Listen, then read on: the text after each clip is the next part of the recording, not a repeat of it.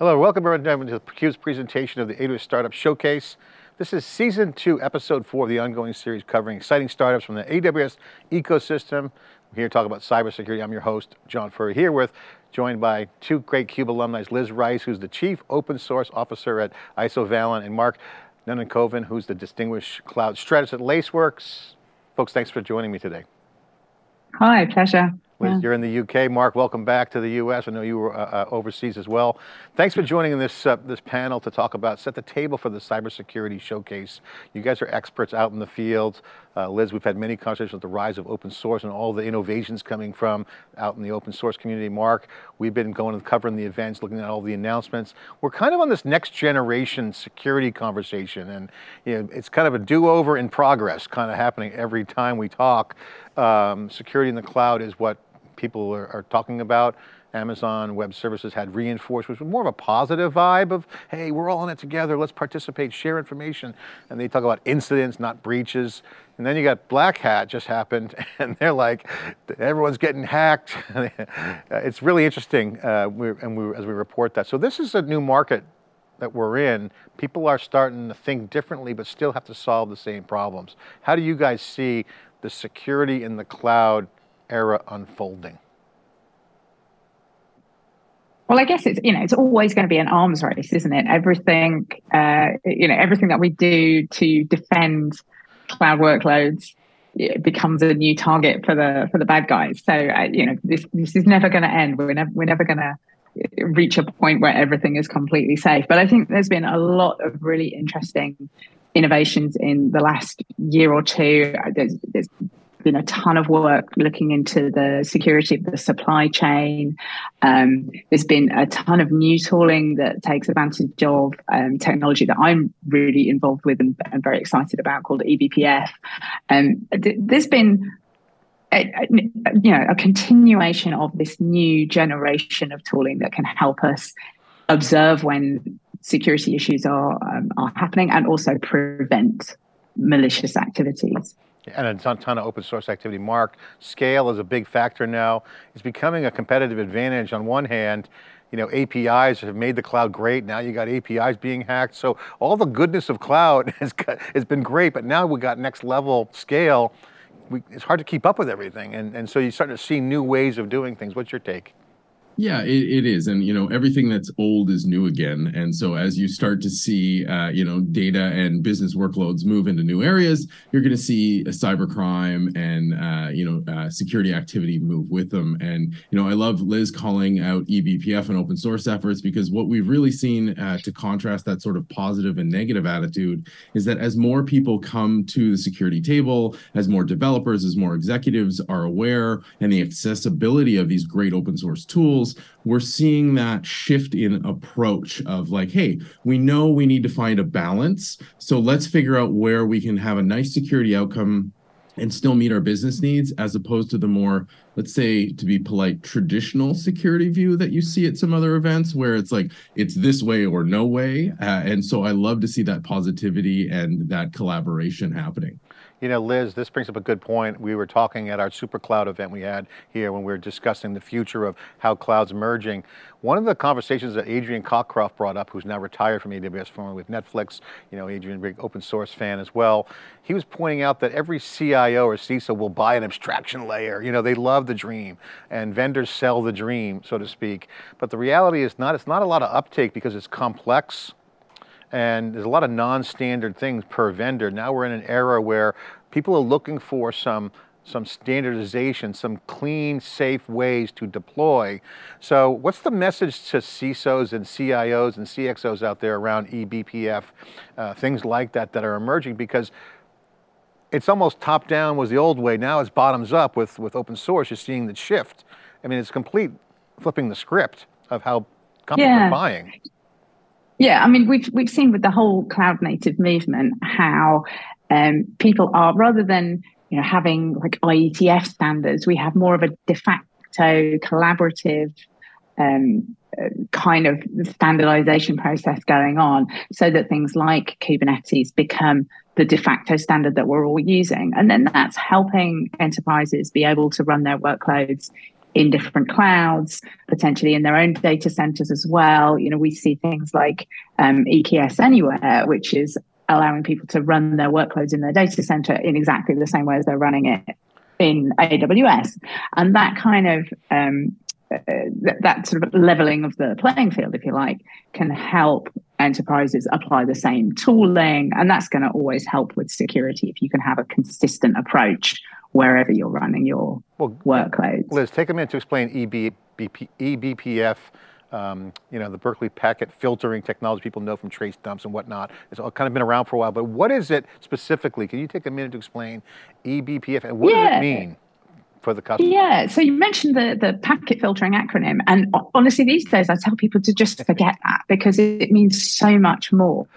What eBPF allows you to do now is to run custom programs inside the kernel. So we can use that to change the way that the kernel behaves, and because the kernel has visibility over every process that's running across a machine, a virtual machine or a bare metal machine, having security tooling and observability tooling that's written using eBPF and sitting inside the kernel, it has this great perspective and ability to observe and secure what's happening across that entire machine. This is like a step change in the capabilities really of security tooling, and it means we don't have to rely on things like kernel modules, which traditionally people have been quite worried about with good reason. eBPF from a vulnerability standpoint, you mean, right? From a reliability, from a vulnerability standpoint, but even just from the point of view that kernel modules, if they have bugs in them, a bug in the kernel will bring the machine to a halt. And one of the things that's different with eBPF is eBPF programs go through a verification process that ensures that they're safe to run, that happens dynamically and ensures that the program cannot crash, will definitely run to completion, all the memory access is safe.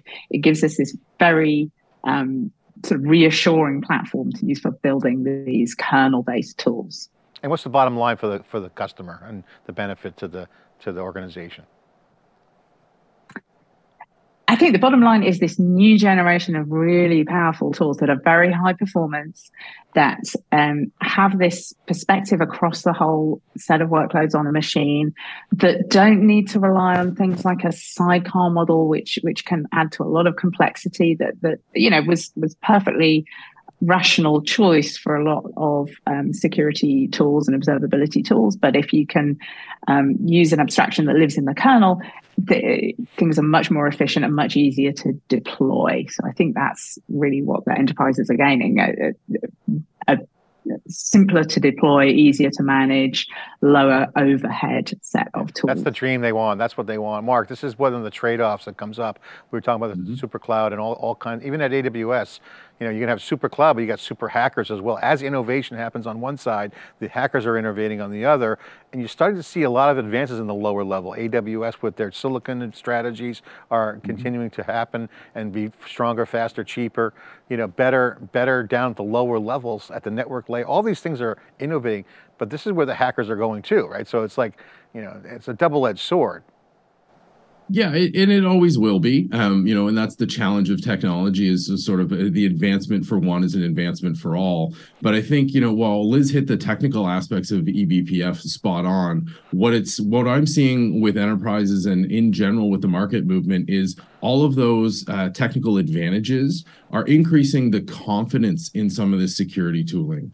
So, the long sort of anecdote or warning in security has always been things like intrusion prevention systems, where, they will look at network traffic and drop things they think bad. Well, for decades, people have always deployed them in detect only mode. And that's always a horrible conversation to have with the board, saying, well, I had this tool in place that could have stopped the attack, but I wasn't really confident that it was stable enough to turn on. So it just warned me that it had happened after the fact. And with the stability and the performance that we're seeing out of things based on technologies like eBPF, we're seeing that confidence increase. So people are not only deploying this new level of tooling, but they're confident that it's actually providing the security it promised. And that's giving not necessarily a leg up, but at least that level of parity with that push forward that we're seeing, similar on the attack side, because attackers are always advancing as well. And I think that confidence and that reliability on the tooling can't be underestimated, because that's really what's pushing things forward for security outcomes. Well, one of the things I want to get your both perspective on real quick, and you kind of segue into this next set of conversations, is with DevOps success, Dev and Ops, it's kind of done, right? We're all happy. We're seeing DevOps being, so now DevSecOps. So CISOs were like kind of old school, buy a bunch of tools, we have a vendor, and with cloud native, Liz, you mentioned this earlier, accelerating, the developers are even driving the standards more and more. So shifting left is a security paradigm. So tooling, Mark, you're on top of this too. Tooling versus how do I organize my team? What are the processes? How do I keep the CI/CD pipeline going higher velocity? How can I keep my app developers programming faster? And as Adrian Cockcroft said, they don't really care about locking. They want to go faster. It's the ops teams that have to deal with everything. So, and now security teams have to deal with the speed and velocity. So you're seeing a new kind of step function ratchet game where ops and security teams who are living DevOps are still having to serve the devs, and the devs need more help here. So how do you guys see that dynamic in security? Because this is clearly the shift left cloud native trend impacting the companies. Because now it's not just shifting left for developers, it's how does a ripple effect into the organization and the security posture? We see a lot of organizations who now have what they would call a platform team, which is something similar to maybe what would have been an ops team and a security team, where really their role is to provide that platform that developers can use so that they can concentrate on the business function, that they don't have to really think about the underlying infrastructure. Ideally, they're using whatever common definition for their applications, and then they just roll it out to a cloud somewhere, and they don't have to think about where that's operating. And then that platform team may have remit that covers not just the compute, but also the networking, the common set of tooling that allows people to debug their applications as well as securing them. Mark, this is a big discussion because one, I love the team, process collaboration, but where's the team? We've got a skills gap going on too, right? So in all this, there's a lot of action happening. What's your take on this dynamic of tooling versus process collaboration for security success? Yeah, it's tough. And I think what we're starting to see is, and you called it out spot on, is that, the developers are all about dynamic change and rapid change, and operations and security tend to like stability and, considered change in advance. And the business needs, that needle to be threaded. And what we're seeing is sort of with these new technologies and, with the ideas of finally moving past multi-cloud into, as you guys call, super cloud, which I absolutely love as a term of, let's get the advantage of all these things. What we're seeing is people have a higher demand for the outputs from their tooling and to find that balance of the process. I think it's acknowledged now that you're not going to have complete security. We've gotten past that. It's not a yes or no binary thing. It's let's find that balance in risk. So if we are deploying tooling, whether that's open source or commercial or something we built ourselves, what is the output and who is best to take action on that output? And sometimes that's going to be the developers, because maybe they can just fix their architecture so that it doesn't have a particular issue. Sometimes that's going to be those platform teams saying like, hey, this is what we're going to apply for everybody, so it's a baseline standard. But the good news is that those discussions are happening, and I think people are realizing that it's not a one size fits all. 10 years ago, it was sort of like, hey, we've got a blueprint and everyone does this. That doesn't work. And I think that being out in the open really helps deliver these better outcomes, because it isn't simple. It's always going to be an ongoing discussion, because what we decide today isn't going to be the same thing in a week from now when we're a sprint ahead and we've made a whole bunch of changes on the platform and in our code. I think this cultural change is real, and I think this is hard for security because you got so much current action happening that's really important to the business that's hard to just kind of do a reset without having any collateral damage. So you kind of got to mitigate and manage all the current situation and then try to build a blueprint for the future and transform, into a kind of the next level. And it kind of reminds me of, I'm dating myself, but back in the days you had open source was new, and the common enemy was proprietary, non-innovative, old guard, kind of mainframe mini computer, kind of proprietary NOSes, proprietary everything. Here, there is no enemy. The clouds are doing great, right? They're leaning in. Open source is at an all-time high and not stopping. It's now standard. So open is not a rebel. It's not the rebel anymore, it's the standard. So you have the innovation happening in open source, Liz, and now you have large scale cloud. And this kind of is a cultural shift, right? How people are buying, evaluating product, and implementing solutions.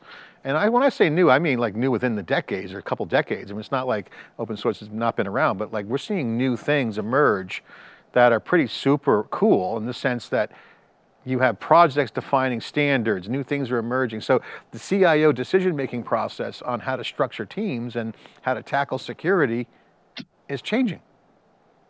And I think that there's the no fact IT that anymore. we're using... Why have an IT department? I mean, just have a security department and a dev team. I think the fact that we're using so much more open source software is a big part of this cultural shift where, there are still a huge ecosystem of vendors involved in, security tools and observability tools. And Mark and I both represent, vendors in those spaces. But the rise of open source tools means that you can start with something pretty powerful that you can grow with as you're experimenting with the security tooling that works for you. You don't have to kind of pay a giant sum to get a sort of black box. You can actually understand the open source elements of the tooling that you're going to use and then build on that and get the enterprise features when you need those. And I think that cultural change makes it much easier for people to work security in from the get-go and really, do that shift left that we've been talking about for the last few years. Yeah, and I think one of the things to your point, not only can you figure out what's in the open source code and then build on top of it, you can also leave it too. You can go to something better, faster. So the switching costs are a lot lower than a lock-in from a vendor where you do all the big POCs and the pilots. And Mark, this is changing the game. I mean, I would just be bold enough to say, IT is going to be irrelevant in the sense of if you got DevOps and it works and you got security teams, do you really need IT? Because the DevOps is the IT. So if everyone goes to the cloud operations, what does IT even mean? Yeah, and it's a very valid point. And I think what we're seeing is where IT is still being successful, especially in large companies, is sort of the economy of scale. If you have enough of the small teams doing the same thing, it makes sense to maybe take one tool and scale it up because you've got 20 teams that are using it. So instead of having 20 teams run it, you get one team to run it. On the economic side, you can negotiate one contract if it's a purchase tool. So there is still a place for it, but I think what we're seeing, and in a very positive way, is that smaller works better when it comes to this, because really what the cloud has done and what open source continues to do is reduce the barrier to entry. So a team of 10 people can build something that it took 100 people a decade ago. And that's wonderful. And that opens up all these new possibilities. We can work faster, but we do need to rethink it. And at Reinforce from AWS, they had a great track about how they're approaching it from people's side of things with their security champions idea. And it's exactly about this, is embedding high-end security talent in the teams who are building it. Yeah. So that changes the central role, and the central people get called in for big things like an incident response, right? Or a massive audit or reviews, but the day-to-day work is being done in context. And I think that's the real key, is they've got the context to make smarter security decisions, just like the developers and the operational work is better done by the people who are actually working on the thing as opposed to somebody else, because of that centralized thing, it's just communication overhead most of the time. Yeah, I love chatting with you guys because you guys are so much experts in the field. To put my positive hat on around IT, remember the old argument of, technology is going to kill the bank teller. There's actually more tellers now than ever before. So the ATM machine didn't kill that. So I think IT will probably reform from a human resource perspective. And I think this is kind of where the CISO conversation kind of comes full circle, Liz and Mark, because okay, let's assume that this continues the trajectory. Open source, DevOps, cloud scale, hybrid. It's a refactoring of personnel. So you're going to have DevOps driving everything. So now the IT team becomes a team. So most CISOs we talk to, or CXOs, is how do I deploy my teams? How do I structure things, my investment in people and machines and software in a way that I get my return? At the end of the day, that's what they live for, and do it securely. So this is the CISO's kind of thought process. How do you guys react to that? What's the message to CISOs? Because they have a lot of companies to look at here and in the marketplace. They got to spend some money. They got to get a return. They got to reconfigure. What's your advice, Liz? What's your take? And then Mark, go to Mark. It's a really great question. I mean, I think cloud skills, cloud engineering skills, cloud security skills have never been, more highly valued. And I think investing in training people to understand cloud, that there are tons of really great resources out there to help ramp people up on these skills. And the CNCF, AWS, there's tons of organizations who have really great courses and exams and things that people can do to really level up their skills, which is fantastic, right from a grassroots level through to the sort of most widely deployed global enterprise. I think we're seeing a lot of people very excited to develop these skills. Mark, what's your take for the CISO, the CXO out there? They're scratching their head. They're going, okay, I need to invest. DevOps is happening. I see the open source. I've now got to change over. Yeah, I lift and shift some stuff. Now I got to refactor my business or I'm dead. What's your advice? I think the key is longer term thinking. So I think where people fell down previously was, okay, I've got money, I can buy tools, roll them out. Every tool you roll out has not just an economic cost, but a people cost.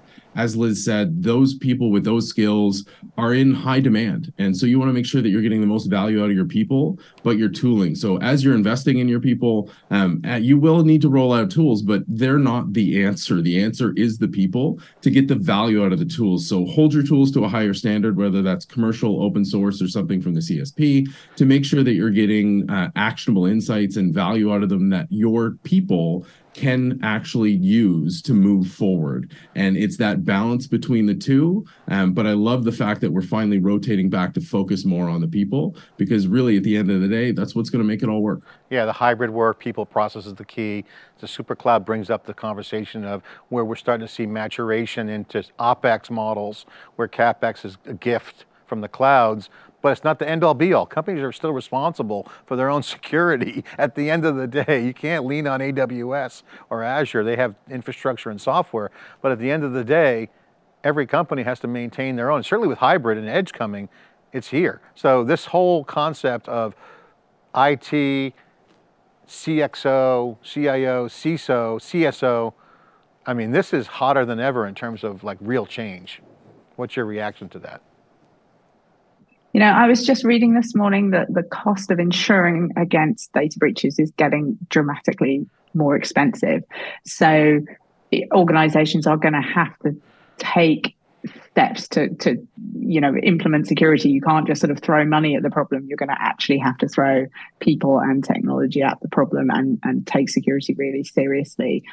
There is this whole ecosystem of companies and folks who are really excited about security and here to help. So there's a lot of people interested in having that conversation to help those CISOs secure their deployments.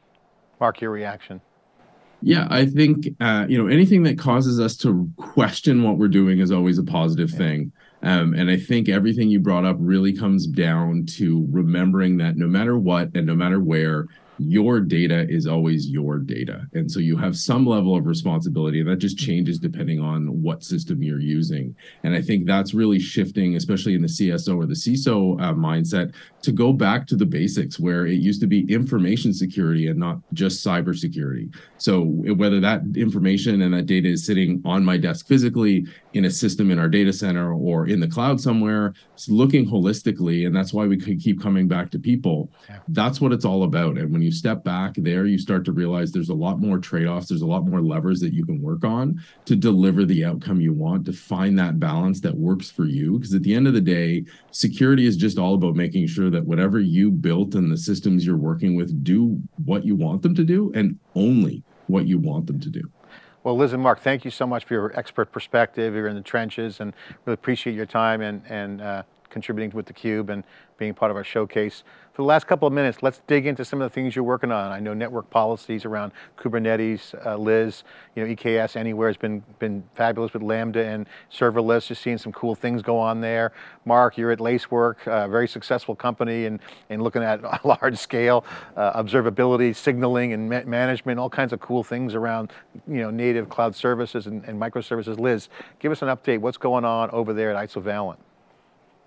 Yeah, so Isovalent is the company behind the Cilium networking project. It's best known as a Kubernetes networking plugin, but we've seen a huge amount of adoption of Cilium. It's really kind of skyrocketed since we became an incubating project in the CNCF. And now we're extending to using eBPF to not just do networking, but incredibly in-depth observability and security observability. We have a new sub-project called Tetragon that gives you this amazing ability to see out of policy behavior. And again, because it's using eBPF, we've got the perspective of everything that's happening across the whole machine. So I'm really excited about the innovations that are happening here. Well, they're lucky to have you. You've been a great contributor to the community. We've been following your career for a very, very long time, and thanks for everything that you do. Really appreciate it. Thanks.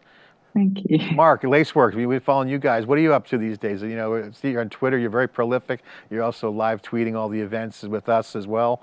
What's going on over there at Laceworks and what's going on in your world?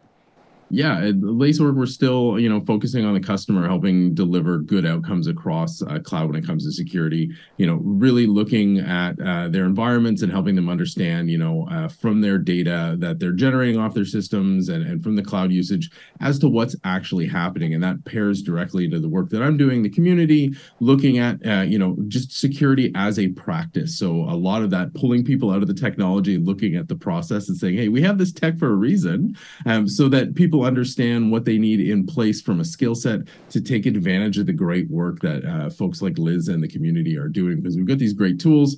They're outputting all this great insights. You need to be able to take actions on top of that. So it's always exciting. More people coming to security with a security mindset. Love it. Well, thanks so much for this great conversation. Every board should watch this video. Every CISO, CIO, CSO, great conversation. Thanks for unpacking and making something very difficult clear to understand. Thanks for your time. Pleasure. Thank you. Okay, this is the AWS Startup Showcase, Season 2, Episode 4 of the ongoing series covering the exciting startups from the AWS ecosystem. We're talking about cybersecurity, this segment. Every quarter episode, we do a segment around a category and we go deep. We feature some companies and talk to the best people in the industry to help you understand that. I'm John Furrier, your host. Thanks for watching.